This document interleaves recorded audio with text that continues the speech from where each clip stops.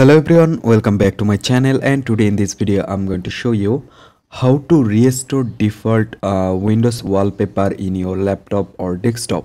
So let's begin.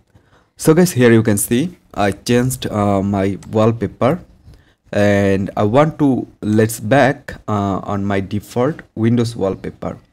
So how can you set it? In this video I'll show you that. So for that I just need to click on the right button on my mouse, and then here you can see there have the option personalize. So I just need to open it,